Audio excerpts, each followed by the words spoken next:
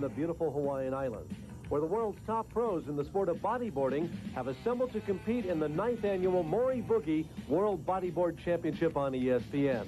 Six-time world champion Mike Stewart will be defending his title against a field of world-class opponents. Names like Ben Severson, Pat Caldwell, Kainoa McGee, and many others will be vying for a purse of $20,000, with $6,000 going to today's winner. With clean 8 to 10 foot conditions, the next half hour will prove to be a classic bodyboarding experience. So stay with us for the Maury Boogie World Bodyboarding Championships. Turn on the radio, and the first thing I heard was high surf advisories for the north shore of Oahu.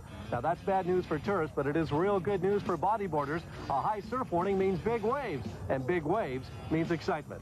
Hi, everybody. I'm Mike Chamberlain, and welcome to the Maury Boogie World Championships of the Bonsai Pipeline on the north shore of Oahu. Joining me on the program today is Jay Reel. We're lucky to have Jay. Jay was a competitor heading into the competition, but he got knocked out early. So bad news for the competitor, Jay Reel, but good news for the broadcaster. We're happy to have you with us today. Jay, talk about it. You had firsthand experience on the water today. What are the conditions like here at the Bonsai Pipeline? Well, if you could sum it up in one word, I'd have to say challenging. Definitely not the normal perfect conditions that you might expect at Pipeline, which is when we have a westerly swell direction. Today we have a bit of a northerly swell direction, providing what I like to call a dog leg left on the waves. It's making it very difficult to get the long open tube. So wave savvy really plays a big part. Those who are more experienced at Pipeline will do best and will get the best waves with the big barrels. Jay, we do have the best in the world. This is truly a world competition. 16 countries are represented here today, and they're all gunning for one man. You might say there's a bounty on this guy's head. Mike Stewart is going for his 7th world title here today. He has won the last 4 straight, so I guess they're all gunning. They'd have to for Mike Stewart, born in California, raised here in Hawaii. Well, he's known as the most formidable competitor in the sport of bodyboarding. I've been competing here at the Pipeline for 8 years now. This is my 9th year in this competition. Mike's been in it every year, and I'll tell you, from that first year, everybody knew that he was going to be the man to beat in the future. And he's done it, as you mentioned, 6 times, going for 7 this year. And he's just the man at the Pipeline. He's out here every day. He knows the spot. It's basically his backyard, and without question, the man to beat here at Pipeline. Jay, right about now, it's time to introduce the third member of our broadcast team, Betty DiPolito. She's very familiar with the waves on the North Shore. She's a professional surfer. She's handling the beach duties for us today, and she's going to check in with conditions right now. Thanks, guys. Well, Pipeline has come through for the competitors again today. We have a really nice swell, kind of a north-northwesterly. We're hoping for some good tube rides later on. That swell was generated from a storm off the coast of Japan, so we have a pretty decent direction, although Pipeline does handle a westerly better. But with this side shore wind, a little bit of choppiness, we do expect some good tube rides later on. And, Jay, we're going to take a look back on the semifinals in just a few seconds, but I would assume as a competitor, when you go from a prelim to a quarter to a semi, the stress factor, the pressure on you gets bigger and bigger with every jump you make. Well, Mike, it's an exponential rise in stress out there. As you advance on, you get more and more stress, not only because of worrying about how you're going to do, but you're at the mercy of a lot of elements out there. There's the waves. You have to worry if you're going to be in the right spot at the right time, if the best waves are going to come to you, and if you're going to be able to perform the maneuvers on the wave, because not every wave breaks the same. So definitely stress increasing heavily for these competitors as we get closer to the final rounds. Okay, with that in mind, we're going to take a look back on the semifinals. I'm going to the dictionary to find out what exponential actually means. Here we go, semifinals from the Bonsai Pipeline. Okay, our winner today will come from one of these 2 brackets. Right now, we're going to center on semifinal number 1, Lance and Ronquillo, Mike Stewart, Ben Severson, and Pat Caldwell. Here's the man of the hour. Mike Stewart paddled out to the Bonsai Pipeline, Ben Severson right behind him, and here's Ronquillo. And it got underway with a great-looking wave for the multi-world champion, Mike Stewart, who dropped into a good-looking barrel, pulled off a magnificent power roll right through the back of the lip into a belly spin. So Mike Stewart kind of setting the tone early in this semifinal. Oh, he definitely performed excellently. Textbook performance here. Perfect tube. Comes out of the tube, El Rolo. Those are the kind of waves that really push you on to the finals here at the Pipeline. And the spinner to complete the wave, so doing well.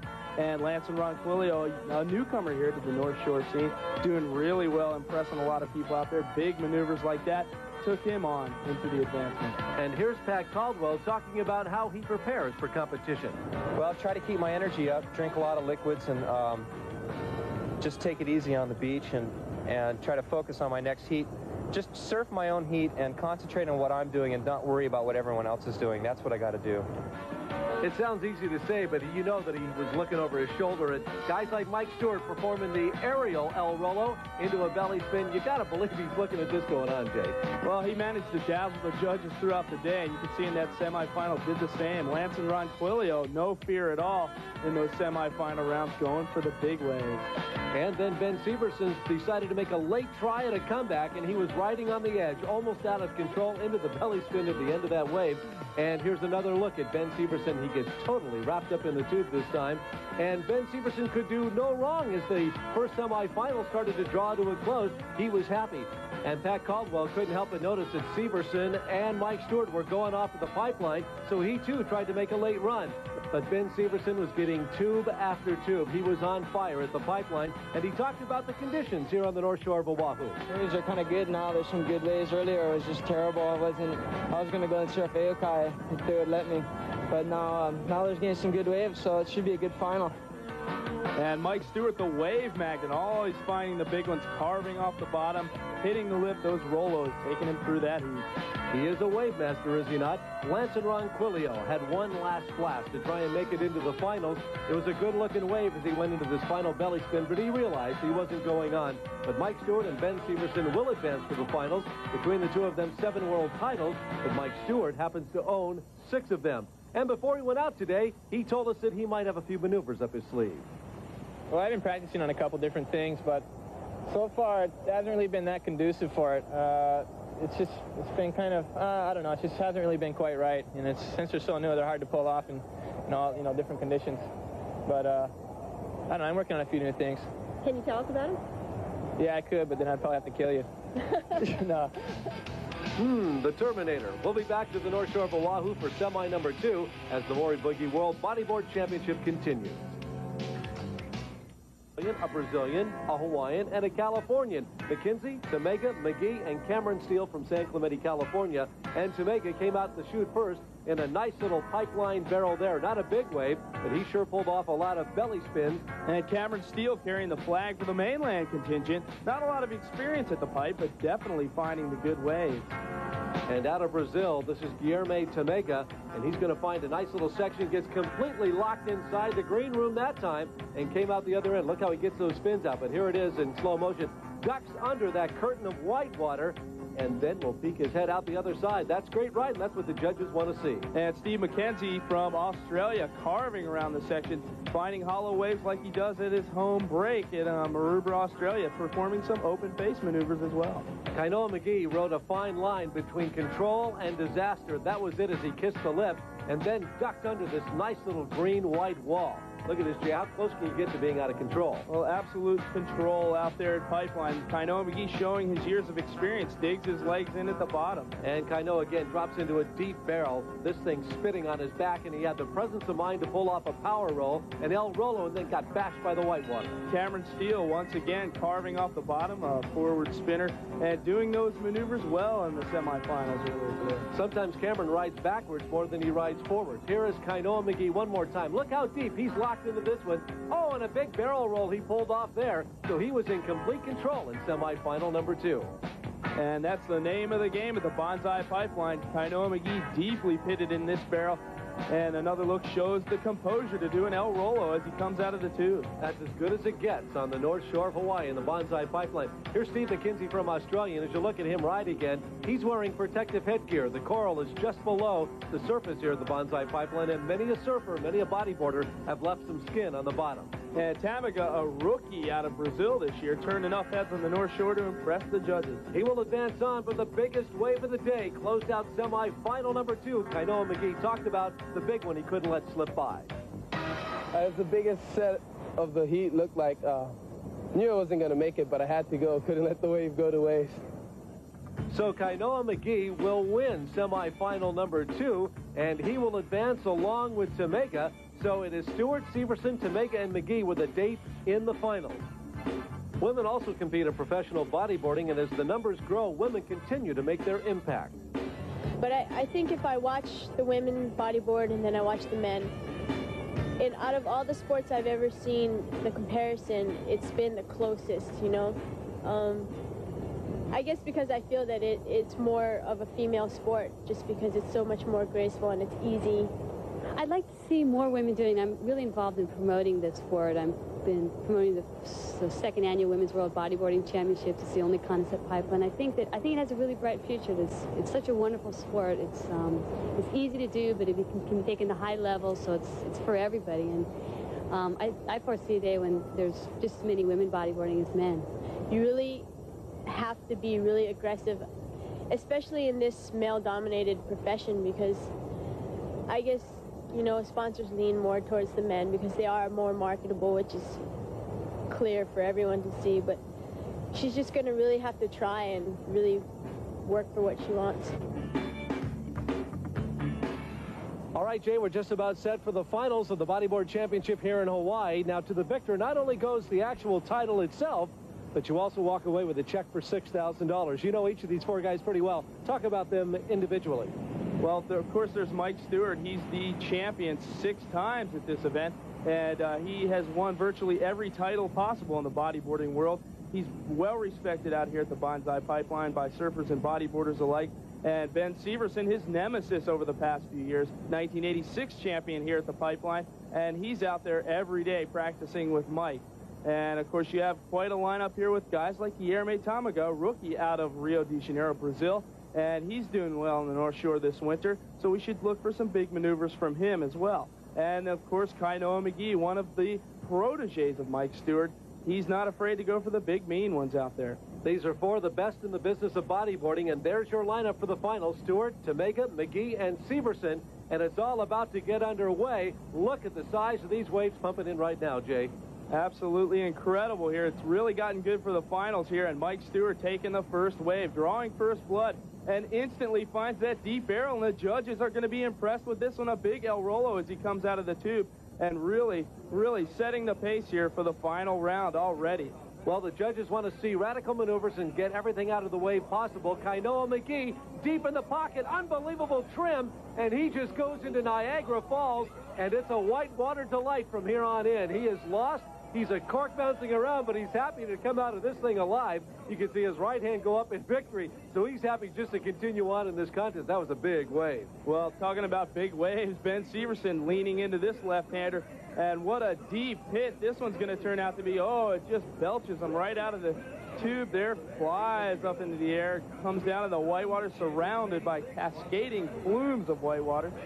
Here it is again as he goes deep into the pocket, lost in the barrel, the spray all around him, trying to clear his eyes of his hair. So Ben Severson with a very high-scoring wave. They give him an 80 on that wave, Jay. Not bad. Well, already this heat off to an incredible start. Guilherme Tamago of Brazil, not one to be outdone, and he takes off on this wave, pulls in, big Rolo there, and a lot of guts for such a youngster, a rookie once again out of Brazil. Guilherme showing no fear out there. It's amazing. You'd think that these guys, as a rookie, would be intimidated by one of the biggest, toughest, most feared waves in all of the world, but Guilherme, the rookie, was right in position. You can see the belly spins and then lines up for the pocket charge, blasts through the backside of the lip. So Guilherme is just making his presence felt here at the Bonsai Pipeline. Wow. We'll be back with more bodyboarding from the North Shore after this. Back, everybody, to bodyboarding on ESPN. Our four top competitors are in the water, and the waves seem to be increasing here at the Maury Boogie World Bodyboard Championships on the North Shore of Oahu. So we continue with our finals, and out in the water, I can see Kainoa McGee is locking and loading. Good board speed as he leans into a hard lefty. We lose him. There he is. He pops out the other side of it like a cork and continues to ride this wave. And now he's double hopping into almost a shore break. He's going to try once again for the cover-up. Back-to-back cover-ups for Kainoa McGee, and that is one pumped young bodyboarder. And Guilherme Tamago from Brazil, a deep tube there. Comes out, big carve out on the open face. And this youngster from Brazil, holding no punches, really doing well out there. This is the 9th year this contest has been held, and sports director of promotion for Maury Boogie Bodyboards, Mary Lee Christensen says there's no reason to believe it won't continue in the future. Absolutely. This is our 9th year of international competition. We began in 1982 with the first event that drew competitors from several countries, and now here in 1991 we have competitors from 6 continents and 16 countries competing. We're up from just the 36 competitors up to 84 competitors now, with a cash purse that's grown at this point up to $20,000 and $6,000 to the first place finisher. And yes, we will continue doing it with the kind of response we've had internationally. We know there are other countries who are interested in participating next year, so we'll certainly respond to that. And next year being the 10th annual, we'll probably have some pretty special things happening as well. And I think Mary's words are indicative of how fast this sport is exploding. Talk about exploding. Look at this. Mike Stewart, an enormous wave of the pipeline. Big hard cut at the bottom. Over the top. Oh, my! He lands after hanging in the air for about 3.5 seconds. You can see his hand go up in victory. And Jay Reel, it doesn't get any better than that. Well, I think that was the secret maneuver that he was talking about earlier. Absolutely astounding maneuver. Picks off the biggest wave of the heat. Just incredible. And we'll have to take another look at that one. That was just mind-boggling. And Mike Stewart dropping into this massive pit, the thing heaving with Pacific power on the reef, launches it up, totally airborne, comes down, lands hard, and pulls it off. He is totally stoked on that one. Did you see that score? A 99 he received on this, and when he lands, his chest hit the board so hard, you'd think that he would lose his breath, but he showed up on satellite maps all over the country, weathermen having to explain this little dot on their weather map. Okay, Ben Severson, the world champion back in 1986, going to go for the cover-up, a barrel roll, and another. They say that the combos are what's going to be the decade of the 90s, is putting back-to-back maneuvers, and Ben Severson doing it to perfection. Didn't get the big wave and the huge pit that Mike Stewart got, but still a couple of nice moves. And really showing composure here, coming out of the tube. One maneuver, another El Rolo, and a second El Rolo there. Just not quite as big of a wave as Mike Stewart had, but 3 great maneuvers. From Brazil, Guilherme Tamega, he's locking into a good-looking lefty here. A lot of open face to deal with. Bam! Bashes it off the whitewater, hits the lip to perfection, then goes into a belly spin. He's still working this wave over, so that had to impress the judges. A couple of radical maneuvers and still squeezing a lot out of it. And Kainoa McGee trying for one of these backdoor barrels again, totally disappears from view, pops out, and another cover-up here, just logging some tube time. Boy, he's going to have to pay rent, and he's been spending so much time in there. He is logging some serious time in the tube. Great board speed, super trim by Kainoa McGee, and a good-looking wave. So he's going to climb back on that bodyboard and force his way out through the lineup right now here at the Bonsai Pipeline on the north shore of Oahu. Okay, we're about halfway through the contest. Here's how it stands. This is a little bit misleading. Kainoa McGee has the lead. McGee and Tamega each have 3 waves. Stewart and Severson only 2 waves apiece. But that wave by Stewart was almost near perfect, 99 out of a possible 100. Well, here we go. Trying to tap into the latter part of this heat, the energy out there. Ben Severson indeed does exactly that. Pulls into a tube, another El Rolo, so the tube ride El Rolo combination seeming to be the point getters out here today. And look at that whitewater churning as they near the shore. And one more time, Ben Severson with a big power roll, and his white jersey almost gets lost in that explosion of whitewater as he paddles back out to the lineup now. Ben Severson, a former world champion, trying to put another title under his belt. Mike Stewart, big, hard, left-hand turn. Oh, and a bash off the top. Still in control. Unbelievable belly spin in the whitewater. So it's an unbelievable story here of poise and balance for the 6-time world champion Mike Stewart. This is his backyard, Jay. He owns this break. It's just that simple. Well, it sure is, and he, I think, knows that Kainoa McGee is slightly ahead, so he's going to have to pull out those big maneuvers, and we saw him do it there. He's always one to come from behind if he's not doing well, and he indeed is doing exactly that here. Nice little set pouring through right now. I think it is Guilherme Tamega who is going to go into a blasting blue wall. Comes out the other side. It's a pretty sight, isn't it? The green-blue water on the north shore of Hawaii that swallows up Tamega and spits him out like he's a toothpick, but he's near that bodyboard. He is the only one of the 3 that actually has a cord attached to the board. The other guys, like this guy, Ben Severson, they're out there all on their own. Now, Ben Severson, a chance to make up some lost ground, gets a little cover-up. Ooh, pulls up a bit high on that spinner, somehow pulls that off. And not really a big points-getting wave, I'm afraid. Okay, we continue on. Kainoa McGee paddling, scratching, and he's going to bury himself under this wall of white water. Oh, he can't come out. Oh, he does. Unbelievable wave. You can hear the crowd in the background and a power roll to sign it off. Unbelievable. Jay, I wrote him off. There was no way I thought he was going to come out this wall. Well, you had to. It's just completely white water. The tube just engulfed with whitewash. He pops out somehow, and I think he has a chance at this one. And here's Ben Severson, his fourth wave. He's getting upside down. He was tail over tea kettle for a second there. Meanwhile, Tamega, his fourth wave, scored only 63 points. We are in the final seconds now of the final itself. Kainoa McGee taking off the fins. You know, as his day is over. But there is one man in the lineup that could close this out in fine fashion. And always wanted to finish up in grand style. Oh, Mike Stewart with a beautiful wave. Whoa! Big El Rolo for Mike Stewart. And he's really finishing off well here. Another Rolo. So in the closing seconds of the heat, Mike Stewart clinching what perhaps could be his 7th victory. Unbelievable. Ben Stewart obviously not happy with his performance today, but Mike Stewart was attacking the bonsai pipeline like I've never seen him do before. Here he comes into the shoreline. He looks full of confidence. You may believe that he thinks he's got this under his belt as he goes by Jamaica and looks at him. I know McGee, all the competitors coming in at the moment. But when I think back on this contest in years to come, I will remember this one big maneuver by Mike Stewart. He hit the pocket like a locomotive, and the white water thundered around him. We'll be right back with the winner. All right, our congratulations go out to Mike Stewart. He is $6,000 richer and has put his 7th world title under his belt. Mike, think back to the first one and the 7th, and is there any difference? Is it still a thrill, or is it become old hat, so to speak? No, every year it's, it's harder to win it. It was a lot harder this year than it was last few years, so this win's a really big one for me, and I'm really, really stoked that I won it. Isolate one wave for us, Mike, the one where you're out of the water by about 15 or 20 feet. Right place at the right time again.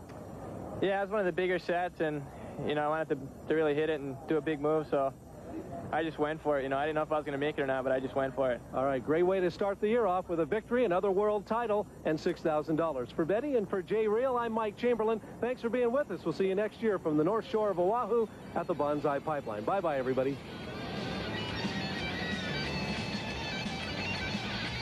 Accommodations in Hawaii have been provided by the Turtle Bay Hilton and Country Club.